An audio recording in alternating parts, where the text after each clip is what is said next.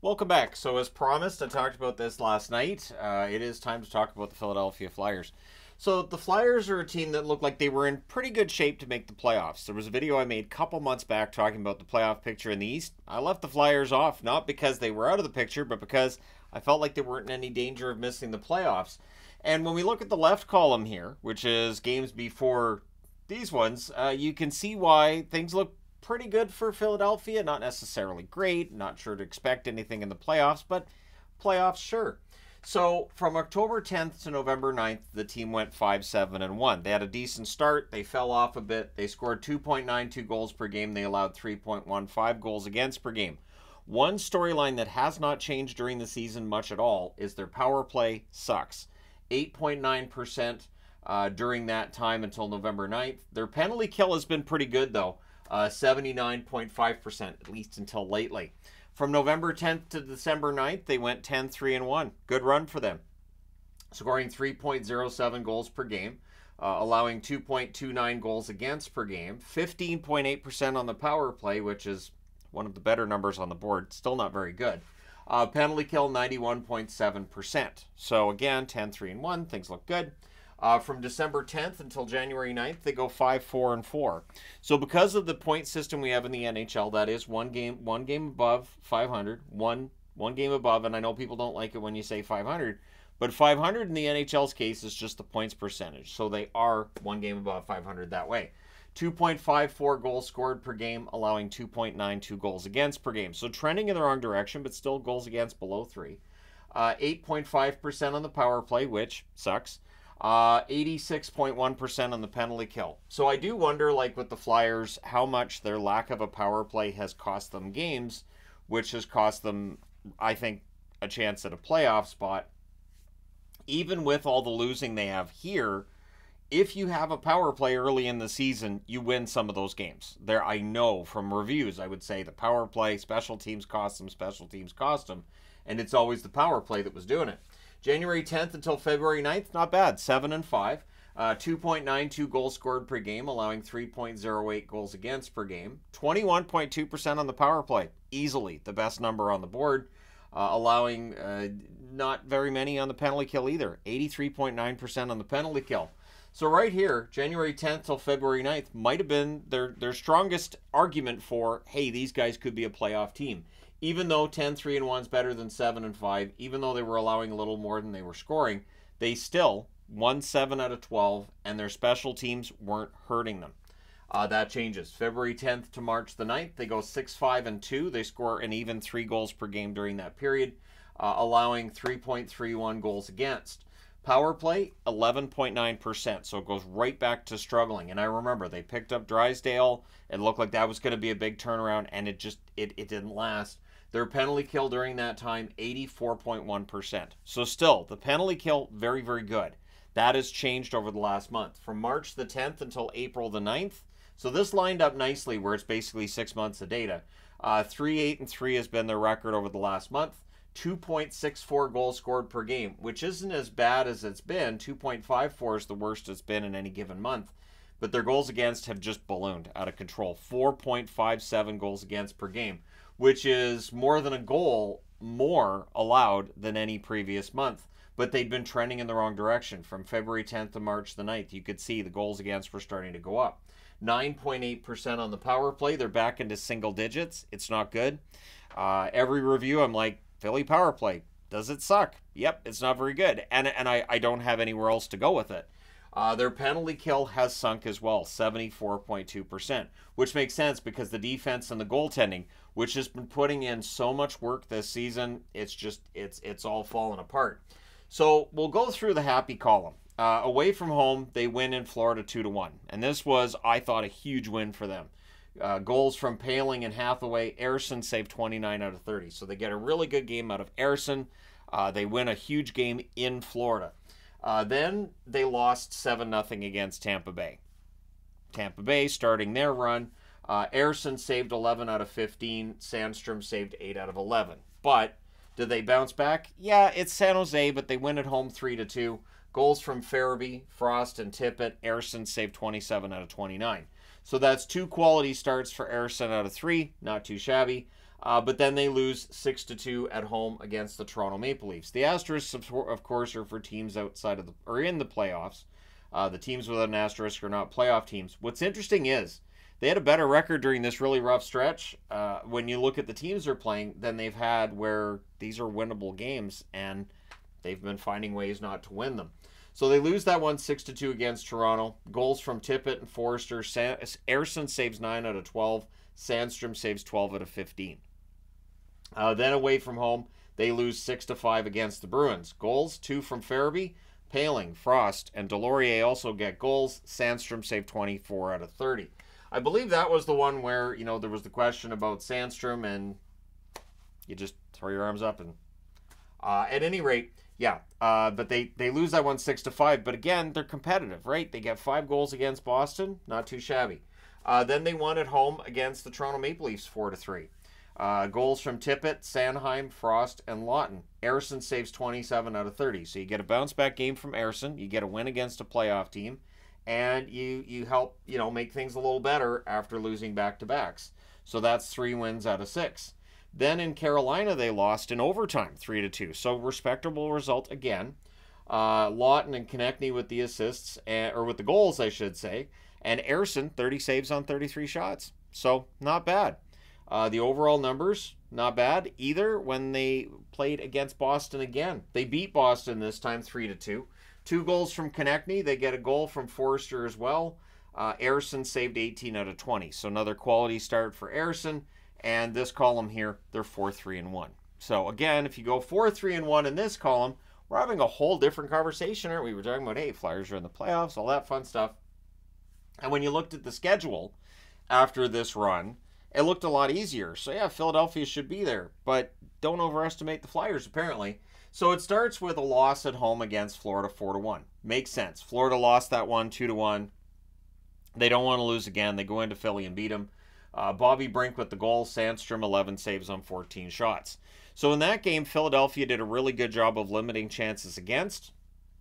Sandstrom had a bit of a rough night there, but again, right, you limit chances against. It is Florida. They're a team that could very well find themselves in the mix for a Stanley Cup in June.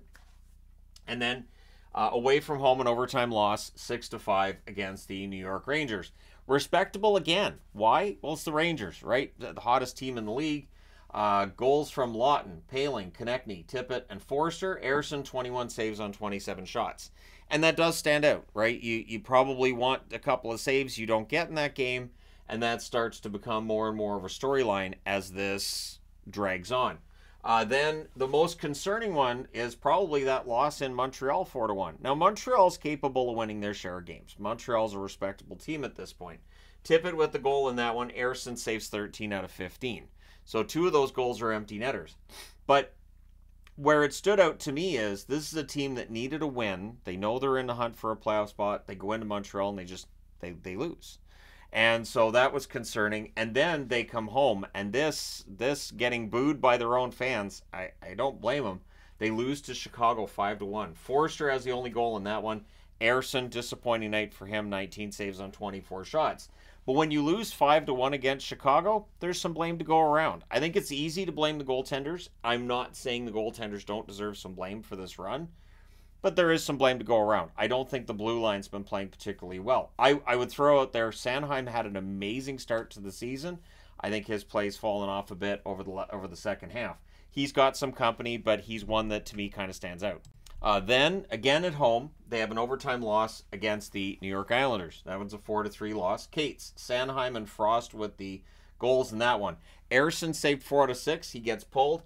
Fedotov goes in, 19 saves on 21 shots. I want to talk about Fedotov for a bit, and we're going to talk about him over here as well. Fedotov has gone from playing in the KHL to playing in the NHL very, very quickly. His English, not perfect. You're looking at it's a different ice surface, it's a different league, it's a different language, it's a different culture. I think where Philadelphia brings him in, and I absolutely applaud him for coming in and playing for them. But that's got to be tough. You've now moved halfway around the world, and you're in a playoff chase, and you're against players that you may not be familiar with, teams you're not familiar with. And it's got to be hard. So I don't think we have enough information on Fedotov right now because I've seen people saying, well, he's not very good. Okay, but it's everything's different when you go over to North America and you've been playing in the KHL. So to me, I think Fedotov needed some time playing for the Phantoms and get used to it. But because of Philadelphia being in this kind of we don't trust Sandstrom situation, which is how this looks, Fedotov ends up being the backup goaltender, right? I don't think they trust Sandstrom. I'm not sure they trust Ersson at this point right now either, but what are you going to do? So then away from home, they lose 4-2 against Buffalo. Again, you need this win and you don't get it. Cates and Tippett with the goals in that one. Fedotov saved 15 out of 19. And again, you're playing in Buffalo. I'm sure you look around going, these seats, there's a lot of empty seats, and this team's actually pretty good that we're against. What's going on here? Buffalo can light you up a little bit. Then away from home, they lose 6-2 against Columbus, and this is just the absolute epitome of just rolling out of the playoffs, just skyrocketing in the wrong direction. So Lixell and Ginning both had their first NHL goals in that game. Ersson saved 27 out of 33. So rough night for Ersson. All 6 goals for Columbus that night were from defensemen. That's a first in that franchise's 25-year history, almost 25-year history. And so here we are. They're having their troubles. Last night they need a win against Montreal, and 9-3 win for Montreal. This is, again, like I say, skyrocketing in the wrong direction. I just picture like a rocket on a launch pad, facing the ground. Paling, Farabee, and Johnson with the goals. Farabee, I think it was, Paling, I think, was credited with 2 goals. One of those has been changed to Eric Johnson. Ersson saved 12 out of 17, and then Fedotov saved 9 out of 13. So it's been tough. It's been very, very tough. Konechny's their leading scorer in 73 games, 31 goals, 34 assists, 65 points. I like Konechny. One thing I do wonder with Philadelphia is, do they have a franchise forward in their ranks right now? And I don't think they generally do. I don't think they have like that one big go-to guy. Tippett's been very good, 75 games, 28 goals, 25 assists, 53 points. But these are both good top 6 forwards. This is a team that before the season started, they were not expected to be a playoff team. To me, 2 stand out as having had their share of struggles this year. Frost, 68 games, 13 goals, 28 assists, 41 points. Is this Frost's last year in Philadelphia? Will we see him ask for a trade? Will we see them shop him around? I think he probably does get moved. He's young enough that he can bounce back somewhere else. I don't think it works for him in Philly. I've been wrong before. I said that with Höglander too, so you just never know. Couturier, 71 games, 11 goals, 25 assists, 36 points. I'm aware Höglander's in Vancouver, and just it comes into my brain. But Couturier's 11 goals in 71 games isn't that upsetting. I think the upsetting part with Couturier is to start the season, those first 20 games, he looked fantastic. But it's a long schedule, and Couturier had a lot of time off. And so the grueling schedule that we're looking at, it's tough. I think Couturier can have a bounce back next season. I do wonder with him being a healthy scratch here and there, I do wonder if there's been a fracture in that relationship between player and team. Keeping in mind, of course, that John Tortorella is quite transparent with the players. Management in general is quite transparent with the players.